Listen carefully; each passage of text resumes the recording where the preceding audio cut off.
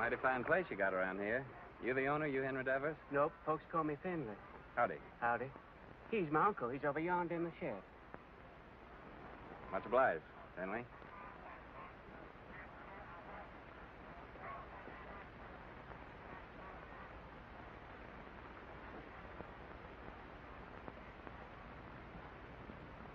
Howdy.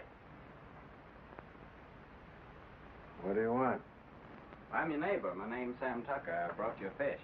Mean don't want to buy it? Oh, no, it's a present. Well, leave it if you got no use for it. Where'll I put it? Any place, on the bench. Say, that's a mighty queer-looking fish hook you're fixing. I ain't no grabbler. I fish hook and line. Aim to use it in this river? Aim to use it any place I feel like it. Finley!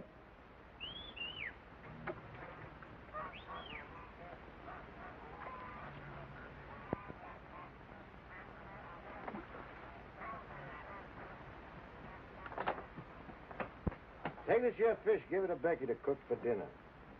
You the new neighbor? I'm Becky Devers. Yes'm, we're the Tuckers. Been nice having folks next door. It's lonesome here. What are you doing here? I didn't send for you. But I thought Papa... You don't have to think. Get that fish and go back in the house. That fish a real fine fish. And you get your washing finished.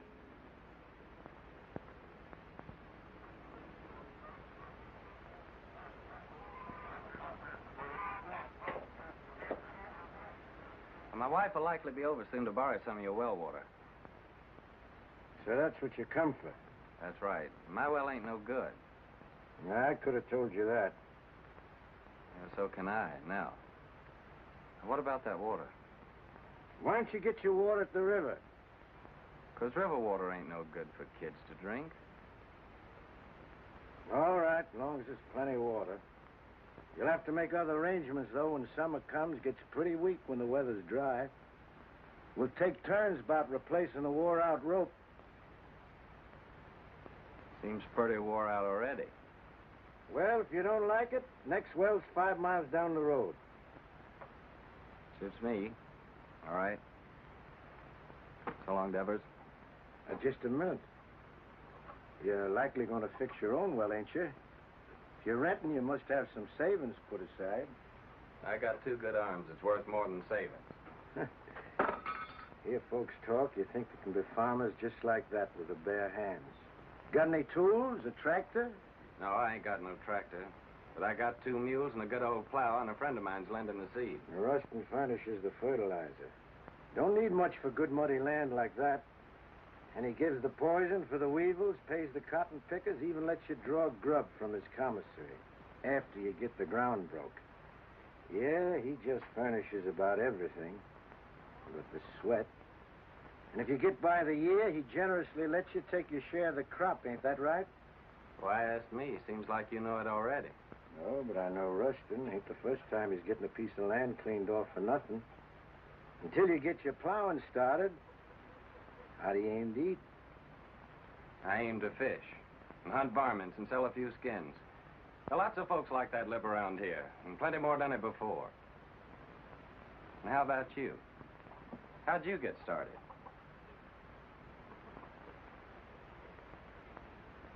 Sharecrop. First year, I lost my whole crop. It was ruined by the hail. Next year, Blackleg got my cow and pig that I'd spent all my savings for. My wife caught cold and she died. 2 years later, one of my kids, the boy, he died from spring sickness. Maybe I lost them both, my woman and my kid, 'cause I didn't have no money for doctoring. And here I am with a farm. Good one, belongs all to me and worth lots of money. Only I can't forget what it cost me. So when I see young folk like you with their proudness, noses stuck in the air, it just makes me laugh. Well, much obliged for the water. And good luck with your fish hook.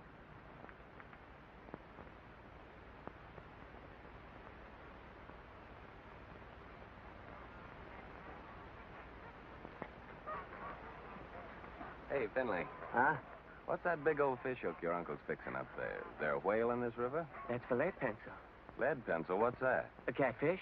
He's got chin whiskers like lead pencils. Biggest darn catfish you ever seen in the river. Henry, get that water. Right away, Uncle Henry. Hurry up, fix your cabin.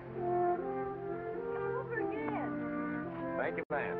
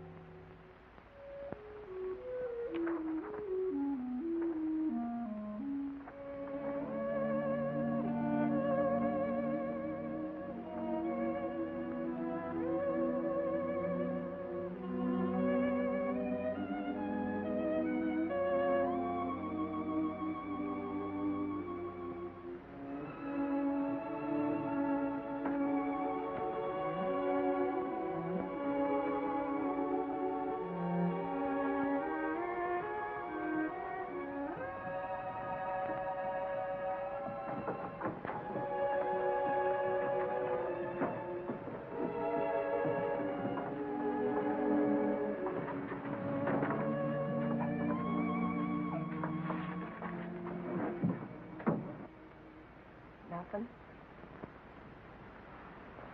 Must be the wind. It's more the signs.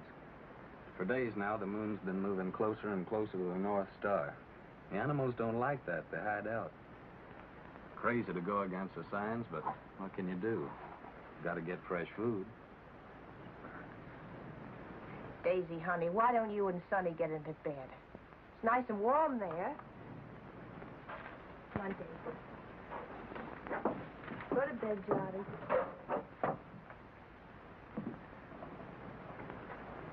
You have a nice day at school, sister?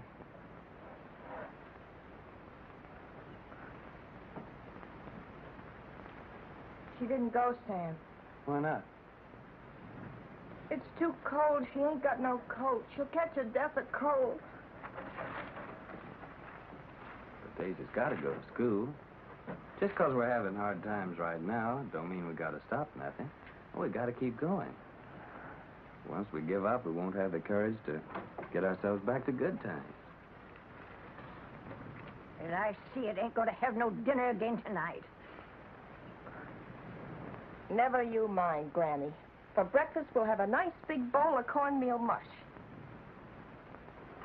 When you all look down on my cold, dead face in that county pine box, you'll be sorry then, maybe. You keep on promising, Granny. You don't never deliver the goods. Hush your mouth. You can't talk to me like that. You ain't even a real tucker. Well, you ain't either. Hey, honey. Daisy's got to be coated. You got to go to school. Don't you touch my blanket, Sam Tucker. Don't you touch my blanket.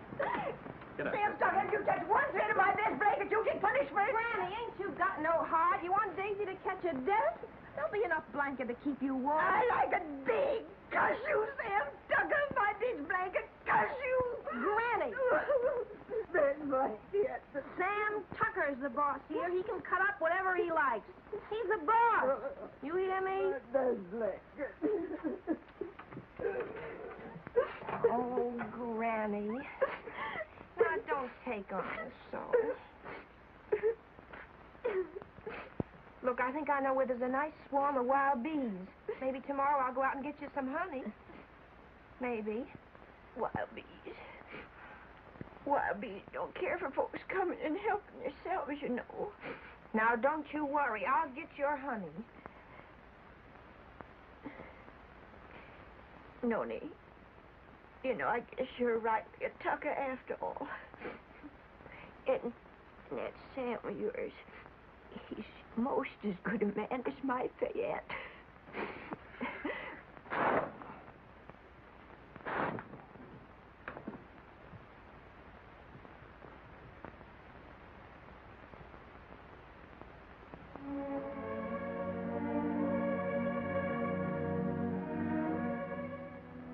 My best blanket.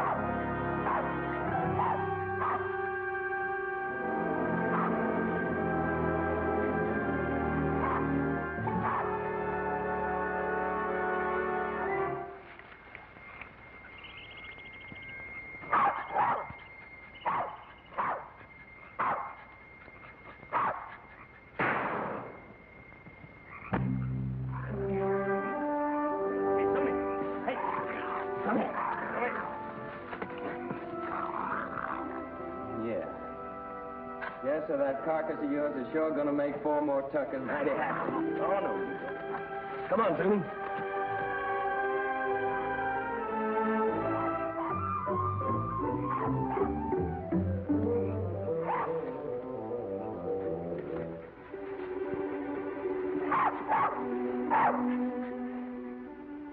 Yes, sir, your hide will just about bring the price of a pair of silk stockings for Nona.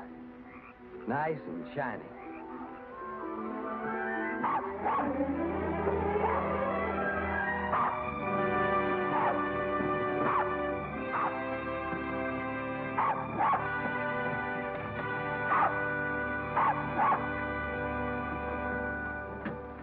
Reckon we can eat now, folks.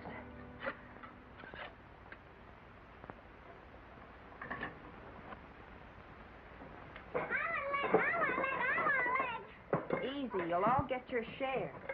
Hold on, everybody. There's gonna be a blessing. Much obliged, Lord. Looks like the tuckers are gonna make the grade after all. Amen. Granny? Granny gets the first because she's the eldest.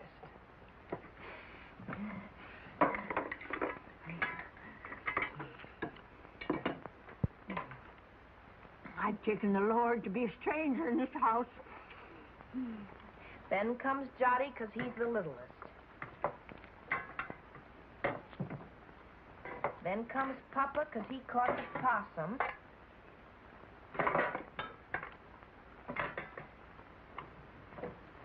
And this one's for Zuni because he helped him.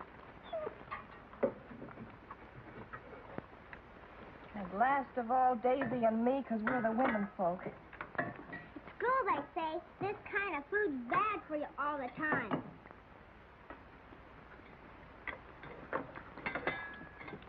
They say you gotta eat vegetables. Too much meat's bad. Vegetables in winter? If you don't, they say you get pellagra. That must be spring sickness.